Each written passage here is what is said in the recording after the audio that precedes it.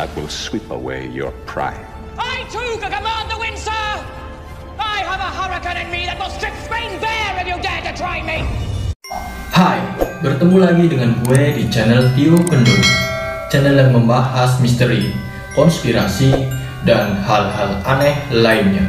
Video kali ini, gue akan membahas salah satu ratu besar Inggris, yaitu Ratu Elizabeth pertama.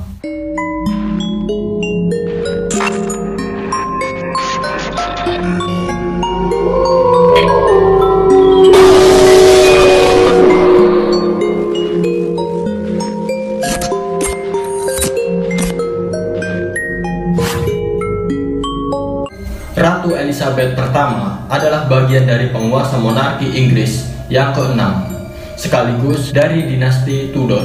Dia lahir di Greenwich 7 September 1533 dan meninggal di Richmond 24 Maret 1603 di usia yang ke-69 tahun. Tulang belulangnya disatukan dengan milik kakak tirinya, yaitu Mary pertama, atau dikenal dengan Bloody Mary, pada sebuah makam di Westminster Abbey. Namun banyak kejanggalan yang memunculkan pertanyaan besar. Benarkah tulang itu peninggalan ratu yang memerintah di masa keemasan Inggris selama 45 tahun? Ataukah sebuah pembuktian dari konspirasi terbesar dalam sejarah Inggris? Jika terbukti itu bukan kerangka Ratu Elizabeth pertama, bisa jadi sejarah panjang Inggris selama 4 abad didasarkan atas sebuah kebohongan besar.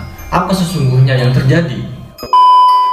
Dalam sebuah buku kontroversial yang diterbitkan, yaitu The King's Deception, karya penulis Amerika Serikat Steve Berry yang kembali mengangkat kisah yang sejatinya sudah lama berhembus. Dalam isi buku menceritakan alkisah kebohongan itu terjadi di sebuah pagi di musim gugur 470 tahun yang lalu, saat kepanikan melanda sekelompok orang di sebuah istana kecil di desa Cosworth, Bisley, Gloucestershire. Raja Inggris saat itu, Henry ke-8, bisa datang kapanpun untuk menemui putrinya, yaitu Elizabeth pertama, yang dititipkan. Maka pada saat itu, dia melakukan perjalanan jauh dari London, yang amat tidak nyaman bagi penguasa 52 tahun itu, dikarenakan dia menderita obesitas dan tak bisa jalan akibat luka bernanah. Itu demi menemui putrinya, yaitu Elizabeth. Sang putri kecil sengaja dikirim ke pedesaan agar tidak terkena wabah yang melanda di ibu kota.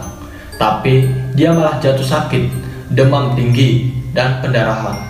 Setelah beberapa minggu sakit hingga muntah darah, tubuhnya terlalu lemah untuk bertahan. Malam sebelum raja tiba, putri tercinta hasil pernikahan dengan Anne Boleyn mengalami sekarat. Pagi harinya Elizabeth meninggal.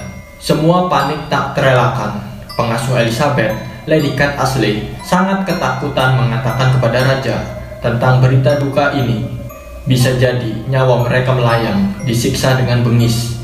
Ini akan memunculkan amarah yang sangat kejam dari sang raja, dikarenakan 4 anak Henry meninggal saat kecil. Satu lainnya adalah Edward yang sakit-sakitan di usianya yang ke-5, dan seorang perempuan muda berusia 20 tahun, yaitu Mary, yang belum menikah dan merana karena patah hati. Elizabeth adalah anak sayangan sang penguasa Tudor.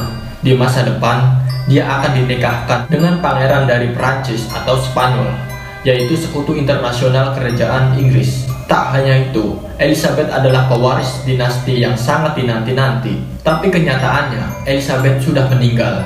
Lady Kate Ashley berpikir sangat keras untuk menyembunyikan berita duka cita ini. Satu-satunya cara untuk menyembunyikan kebenaran pahit itu, selain melarikan diri, cara lainnya menipu sang raja. Ide pertama yang terlintas di pikiran Lady Kate Ashley adalah menemukan seorang gadis desa untuk menggantikan sang putri yang sudah meninggal. Namun, tidak ada gadis kecil yang seumuran dengan Elizabeth.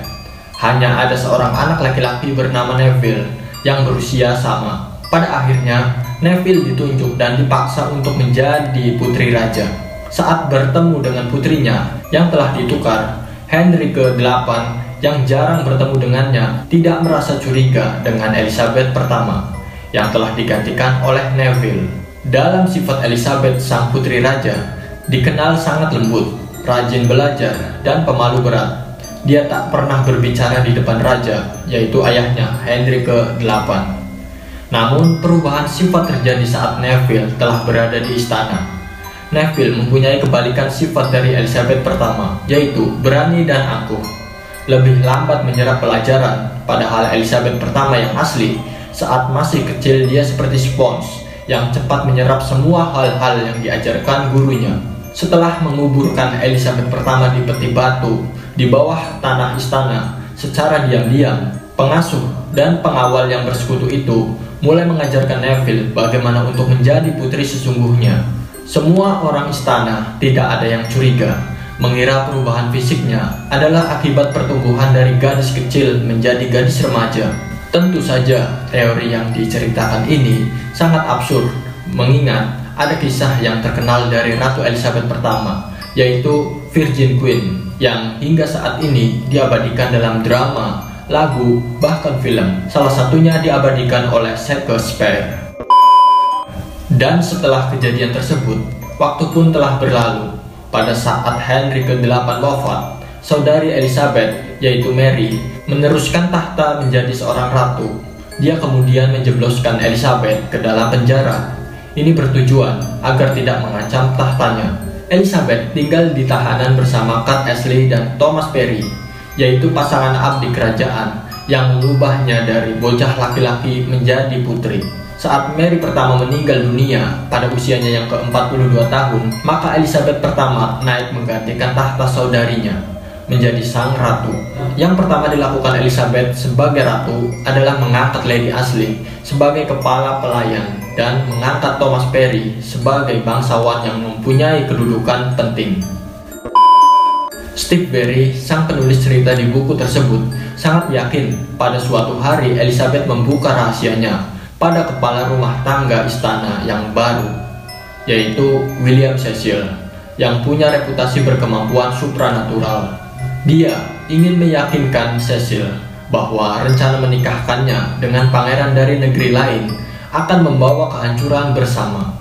Seorang penulis yaitu Stoker asal Irlandia mendengar cerita turun-temurun tentang peti mati yang ditemukan oleh seorang pendeta di Bisley selama awal tahun 1800-an. Peti itu berisi kerangka seorang gadis yang mengenakan riasan ala Tudor, bahkan permata yang dijahit ke gaunnya. Dia yakin pasti kerangka itu bukan gadis biasa. Stoker yakin satu-satunya penjelasan mengapa Elizabeth pertama yang menduduki tahta pada tahun 1558 pada saat usia 25 tahun tak pernah menikah, bahkan bersumpah tak akan bersuami meski Kaisar Spanyol menawarkan putranya. Karena kenyataan yang diyakini Stoker, dia bukan wanita, sebuah gagasan keyakinan yang memprovokasi penyerbuan Spanyol. Elizabeth juga terkenal dengan ucapannya waktu itu, bahwa dia tidak takut dengan serbuan Spanyol.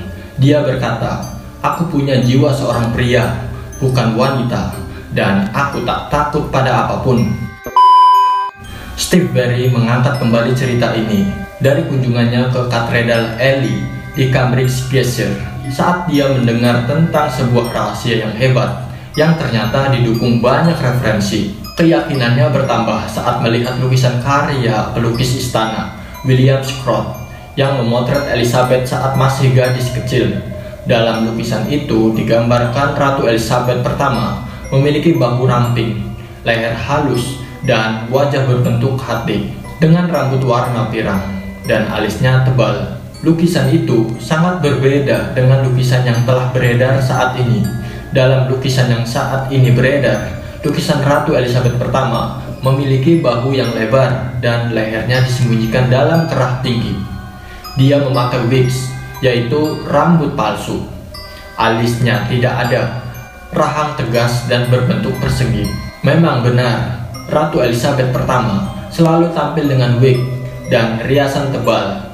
Dia tidak mengizinkan seorang pun melihatnya dalam kondisi polos.